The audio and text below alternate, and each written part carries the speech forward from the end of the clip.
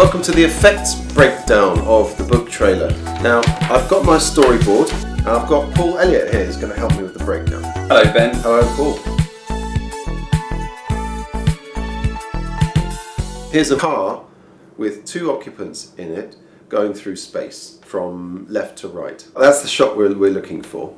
Now, the space shot, that will be a background which we can make. If we're lazy about it, we would just use a still image, but if we want to be more ambitious, we can make the stars move as they go. Yeah, so we could have like stars on a few layers, planets, although there's only a few planets in our solar system, but yeah, so kind of moving around like that. Very nice.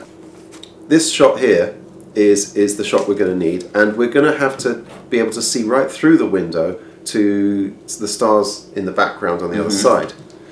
So the shot we actually have to film is pretty much this, which is just the window. We'll use my car for that, and we'll somehow get blue or green, it could be any solid colour, as long as it's good contrast to the people inside the car.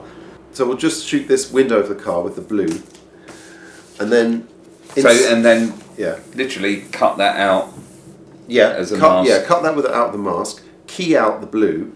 So we've just got 2 people's heads in a car window shape with a little bit of a steering wheel there. Then we'll plonk that here on our CGI model. Either it could be a physical model of a car, couldn't it? Yeah, I mean we could make a model. In some ways, that if we make a model, that would be a good basis. Even if we proceed to a CGI car, we can use that to take photographs of and then actually render that in a 3D modelling program. To me, that's the one thing that perhaps we need to experiment with is creating a car that's going to look really fancy, and it's from the future. So and if that fails, we'll go for sort of like a cute lo-fi, obviously model car, but with actual little people sitting in it. And then the background be about that there, and that's our shot. So we've got the star field, we've got the car, and we've got the keyed out window.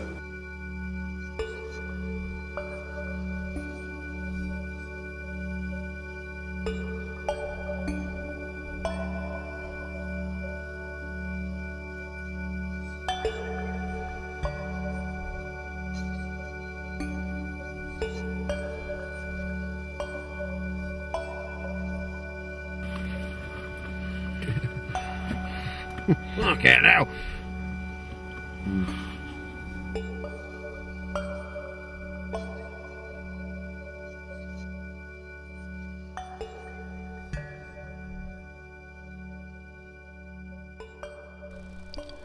So here's the footage in After Effects of Paul sitting there in the car with the blue sheet draped over the window. First, what we're going to want to do is to cut out just the bit of the shot that we want, which is basically this window with Paul in it.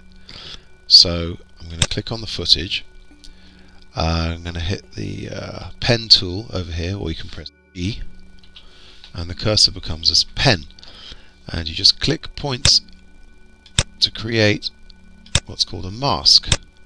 And I'm not doing it particularly finely, but it'll do. So there's our mask, and that automatically cuts that out. Then we take a picture of a car. You can use a video of a car. In this case, I'm just using a picture which I cut out on Photoshop. We want to clear this window here in the car, so I'm going to make a mask there. So with the pen again, click around the car window. There it is. Now, as you can see, we've been left with just the window, which we don't want. So here where it says mask, I'll click inverted, and that's the car without the bit that I clicked around. So with this and with this, I'm going to put the car behind Paul here, and then I'm going to click V to get my selection tool back, and I should be able to just, here we go, hold down Shift to keep the proportions correct. I'm making my video here the right size for the car. Let's see, that should just about do it.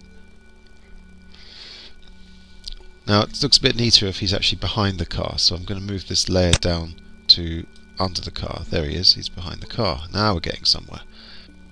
Oops, and a little bit of the picture is sticking up there, so let's just move that. You can grab on one particular part of the mask and just move it down. There it goes.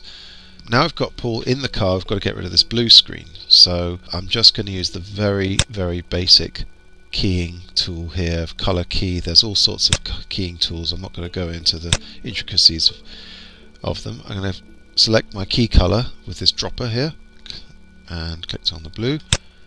There we go, it's starting to key out already. Let's increase the color tolerance to get rid of a bit more of that blue. Got to be careful with the tolerance, because if you go too far you're going to start losing bits of the picture that you want. So okay, there's 41.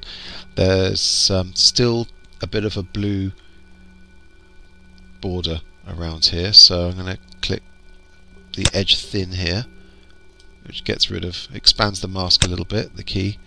So now I've got Paul in the car with the blue screen keyed out, which gives us a nice video. It looks like Paul is actually sitting in an E-Type rather than my 12-year-old Prius.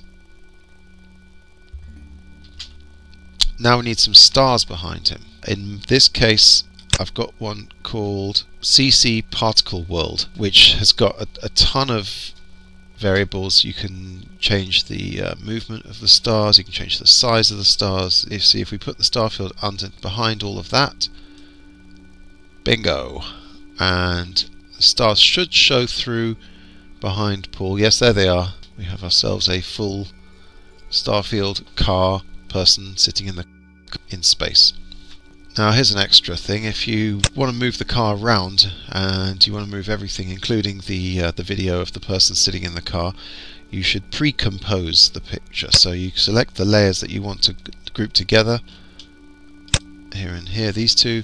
Right click on that, click on pre-compose, OK that, and here is what's called our pre-composition, which is basically just Paul in the car. Then we go back to our composition, you'll see that those layers are now been lumped into something called pre-comp 2. And the good thing about that is that you can then just move the whole thing around with Paul in the car without having to worry about bits of the video being left behind. So we can now apply stuff like movement to that whole pre-composition. Give it a keyframe there and another keyframe here. Let's just move along a bit. And so when we see it all together, we've got him moving and the stars behind, and it's all coming along very nicely.